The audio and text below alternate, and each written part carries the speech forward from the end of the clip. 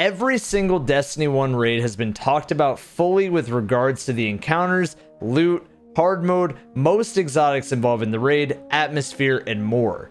Now, it's time we dive into a full-on ranking of them. Since nobody else is allowed to have an opinion except for me on the internet, whatever I say has to be right and we must agree with every opinion. Alright, thanks and enjoy raids ranked in order from worst to best.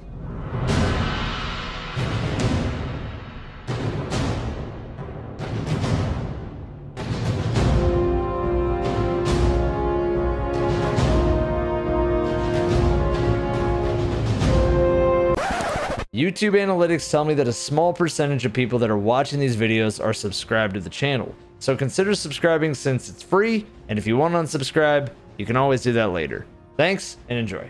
Ladies and gentlemen, I'm honestly shocked with what I'm about to tell you. I found an internet browser that I actually really like without it eating away RAM, because it has a feature called the GX control where you can choose how much RAM you want to use, and without it being slow because it has a network limiter so you can choose how much bandwidth you're using while watching streams or browsing. I'll spill the beans now, but I want you to meet Opera GX. A browser for a gamer, and I am gamer, so this browser is for me and you. Opera gives you exactly what I wanted in an internet browser because it gives you freedom and nuance, man. This browser lets you customize the colors of your tabs, wallpapers, etc. It has a sidebar integration with Twitch and Discord, and I even really like it when I want to watch somebody stream because I can see which game they're playing in a small picture when I look at their logo. Simple, easy, nice. Opera has GX Corner, which you can stay up to date on the latest gaming news and deals, where they handpick the best free-to-play games and add them to their calendar. Now, there's tons more that I could go over for this video, but I want you to check it out yourself, so if any of this interests you, just know it's free, and that link will be in the description. Also, for mobile users, you can still click the link in the description, just fill out an email form so they can send you a proper link. Also, you guys should definitely join Opera's Discord, where they host bi-weekly giveaways all the time in there, so the link will be in the description. Come join me. Anyway, guys, thank you for listening and enjoy the video. Some footage in this video is from players around the community. Their links will be in the description of this video, as well as the music too. We have 4 raids in Destiny 1, with each of them offering different difficulties from normal to hard with challenges in them. These raids are all characteristically different from each other and as a result can somewhat offer a wide spectrum of preference. I know my preferences of which raid I like more has changed so much over the years, and maybe after watching this video, yours will too. I will be grading each raid on multiple parameters with some bonus tiebreakers thrown into the mix. Starting off with loot, since this game is a looter shooter, loot will be weighed into the verdict. The next parameter is one that I believe is pretty subjective, but so is this whole list, so replayability is a huge factor. Raids are designed to be played every week for loot, so I want chasing that loot to be an enjoyable experience with some nuance every week. Another parameter for me is encounter and boss design. This doesn't necessarily mean more encounters equals better raid, but instead how these encounters allow nuance and freedom to justify their existence. Is it another played encounter, or is it involved with all 6 players? The final main parameter I was going to include was atmosphere, but I think each one of these raids offers a special form of atmosphere unique to itself, so I won't include that. But in its place, I will include the final main parameter of what I will call the differ from the norm encounter. This is a staple to Destiny's best raids, an encounter that is so different and holds a special place in everyone's heart. For example, Vault of Glass and the Gorgon's Maze stands out from the rest of the raid and is definitely unique there. Also, if it gets to the point of being so close that I can't decide on them, I am throwing in a bonus parameter of solo/low man challenges to be the final decider, since that offers extra reward for players that are seeking it, extra design in how you tackle the challenge, and make that challenge differ from the norm, applying to the raid as a whole instead of just 1 or 2 encounters. So, the question you're probably asking is, why trust what I have to say? Sure, I've spent way too much time making in-depth videos on the raids, but I also think you should trust me more because I make it an effort to get all my raids done each week and have done these raids so many times, even revisiting them after spending loads of time in Destiny 2. My picks have definitely changed over time, and maybe yours will too, but one that hasn't changed and is still the weakest in my eyes as the 4th best raid is... Crota! They're waking him! Crotas End is the shortest of all the raids and the only raid to ever come out the same day as the DLC in Destiny 1. Like I said in the Crota video, this raid was the result of development hell and has assets taken away from its original vision. Crotas End and King's Fall were one thing. Like, they started off as like one mega concept that then we had to like split and we had to shelve because the end of the game was about the Vex, and I was like, the raid has to be about the Vex then too. So we had this big hive thing that we wanted to do. We like paused that and then built this whole new raid. Fogoth the Strike, King's Fall the raid, all were supposed to be included in Crotas End.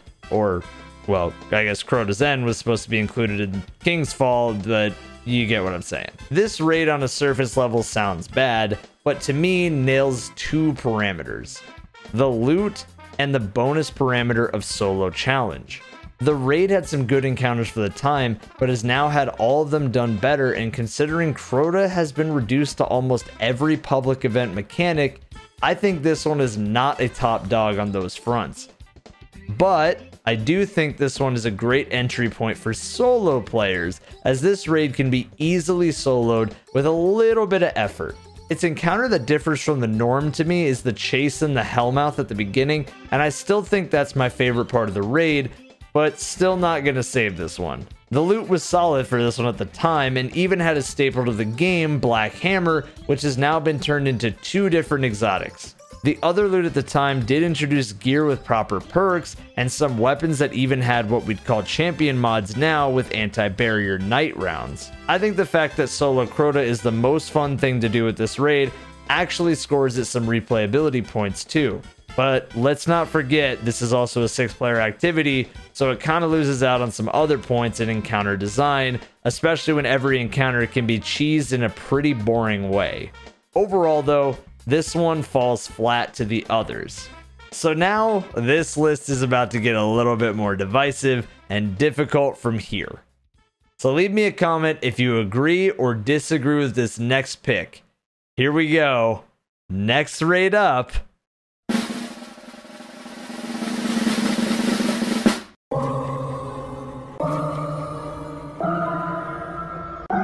Put down your pitchforks. I actually like this raid a lot, but it suffers from being the first. So yeah, I gotta talk a big game of smack here. I'll start with where it hits the parameters nicely though. The loot is by far the best loot we've ever received from the raid. Almost too good. Actually too good. Game-breaking good. And the differ from the norm encounter is great, albeit a little short with Gorgons, depending if you have teammates that coordinate or not. Alright. First Maybe of a all, little bit slower. He is looking up there. hey, this route, sick. Maybe don't melee and make him look up here. He's like, what's that? Psh. Nice, wasting 7 minutes. He's Turn around. he's actually coming back. Hey, Damn it, I'm not Evan, host. if you melee him, he's gonna do.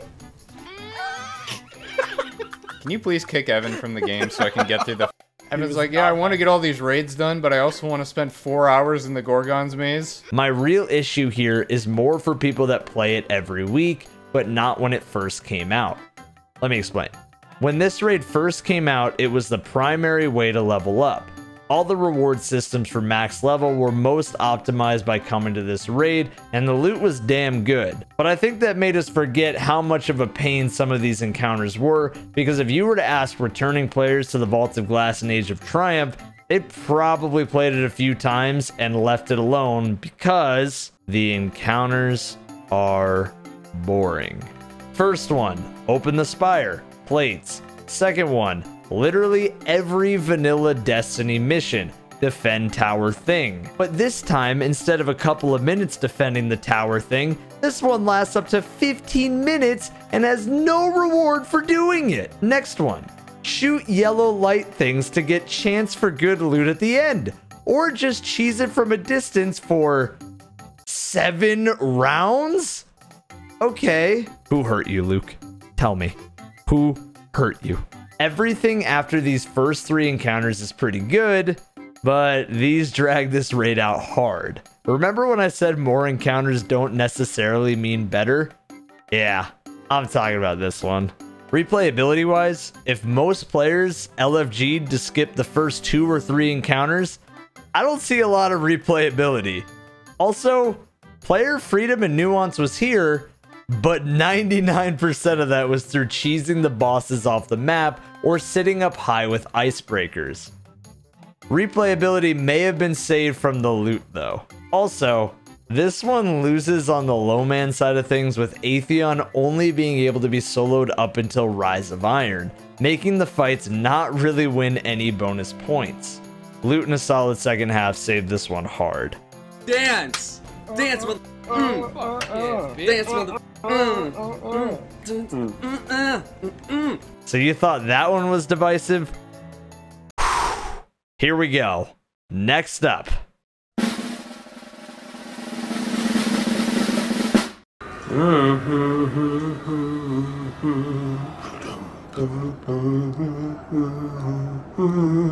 Yep, this one. So, King's Fall is still a solid raid, but since we said nice things about Vaulted Glass first, let me say mean things about King's Fall this time. I think King's Fall parallels Vaulted Glass in a way. Bad loot to Vault's great loot, and the second half is bad while Vault's first is bad. King's Fall has boring mechanics for everyone except for 1 or 2 players. Everyone else stands on plates, while this dude is in Ghost Town. Now it's a ghost town. King's Fall also offers bad loot compared to the rest of the raids. I know there's some things that are good here, but nothing outside of Touch of Malice and maybe Squilliam Fancy Sun's Furnace that we're hot on. This hurts it replayability wise, doesn't it? Well, sort of, but not fully. We're gonna bridge good and bad now. The replayability I find in the downtime sections, like the ship jumping puzzle, the walls, Golgoroth, even War Priest with shotguns, because these allow you to tackle the raid how you want to in a kind of intended way with some cheese in there, but not boring cheese, cool cheese.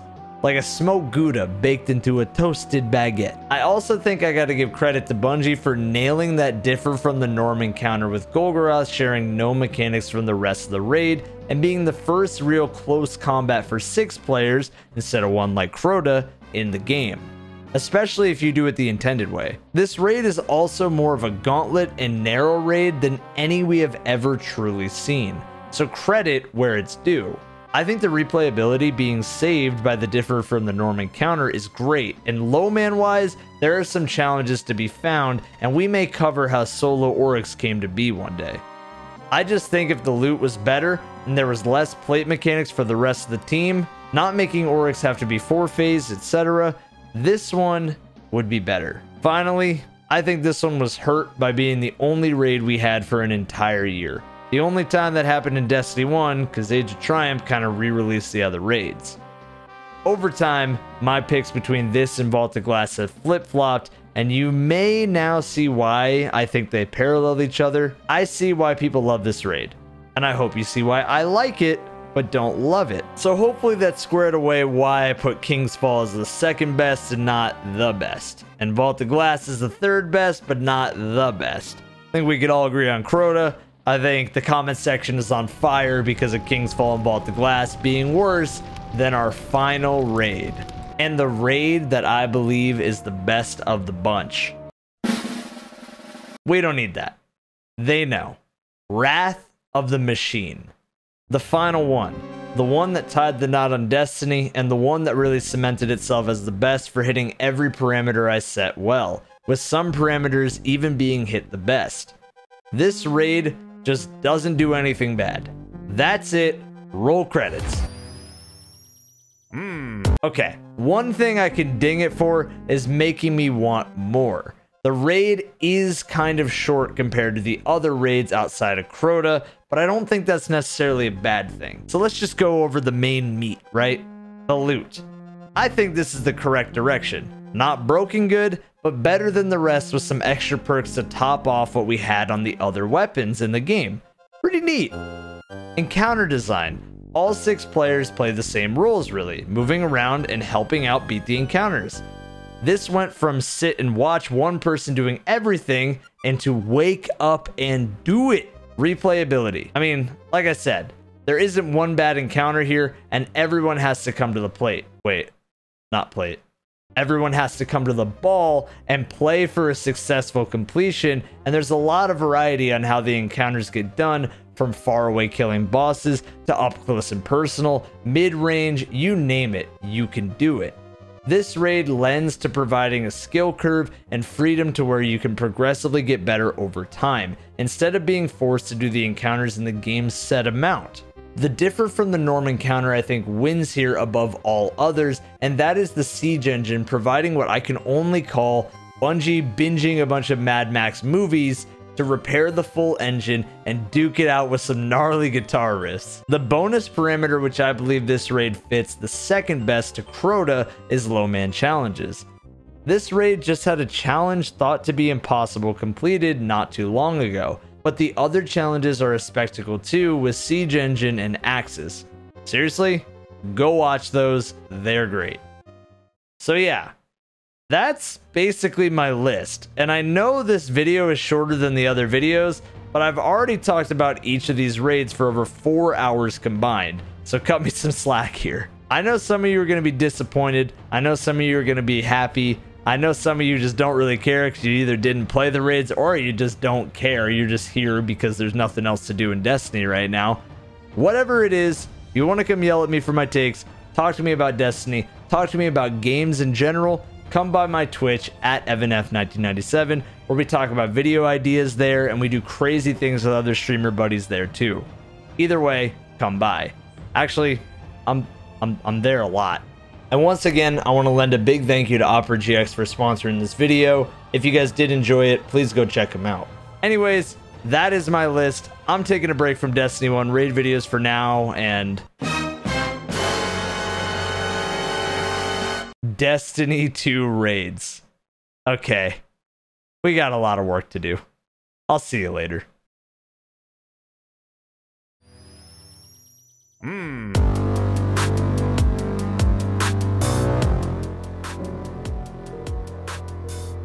Means to an end is not worth doing this week. I mean, I'll still do it, but it was said that you don't get nothing. Couple more pieces. Kill me, let me have it, let me have it, let me make it happen. Yo! Sup, motherfucker? Hey! No! Man! No, I will win, bro, I'm better!